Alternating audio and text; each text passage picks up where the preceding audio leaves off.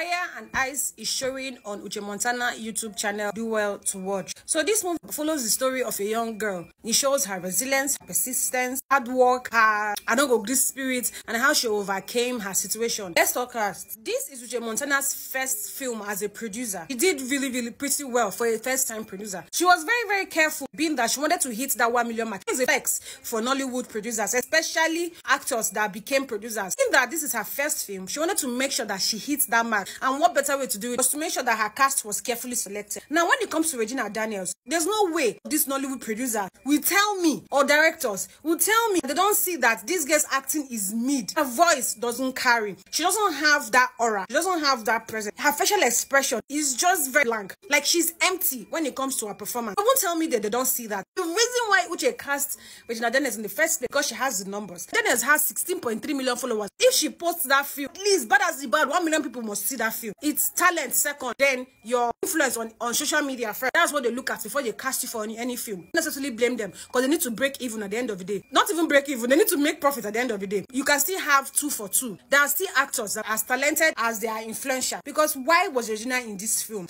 Especially being that she was playing the fiancé to James Gardiner. As if it's written in her contract. You cannot hold Regina for more than 5 seconds. If I'm lying, watch this film. Anytime James Gardiner put his hand on Regina, count how many seconds before he moves it. Have you seen fiancés that are planning for their wedding? This film is supposed to imitate life. This movie failed woefully in doing that because of her choice of cast. And she did this only because she wanted to make numbers, forgetting the fact that she has obligation to her viewers. Being that it's her first movie, we're going to give it a pass. Watch Fire and Ice on Uche Montana TV. You know the fear, you won't kiss producer. You were. You know, his character here, Uche Montana has this weird thing that makes his co-stars look small. He makes them look incapable. When it comes to movie making, it's energy. Your co-star literally determines your performance. Uche Montana now makes this boy look as if he didn't know what he was. He felt more like he was happy as opposed to them being in a relationship. His performance in this film, it was not impressive at all. Now, this film on its own, it was a good production. The cast members, they fell short. He played the fiancé to Regina Daniel. We all know that has already gone wrong already. James Gardiner on his own, brilliant, beautiful, fantastic actor. Terrible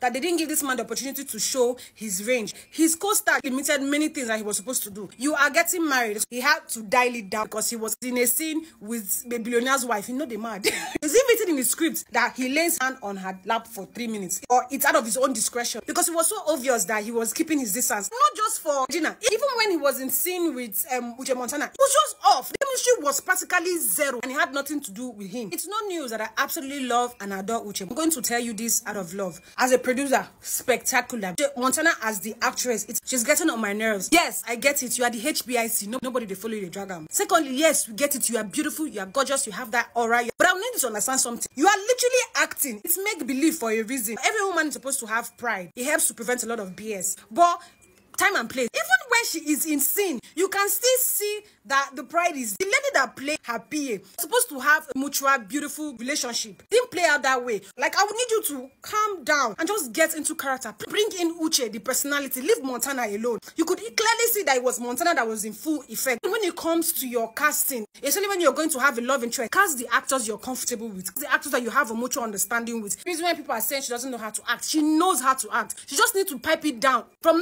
nowhere, this pride just jumps in. It throws everybody off and it makes it seem as if you're not doing enough. Act as natural as you can. Like, it's really gets frustrating how she continuously acts as if she's better than everyone in every scene. It makes no sense. Watch Fire and Ice on Montana TV. It was actually nice. Thank you very much for watching. I truly do appreciate. Mwah. Peace.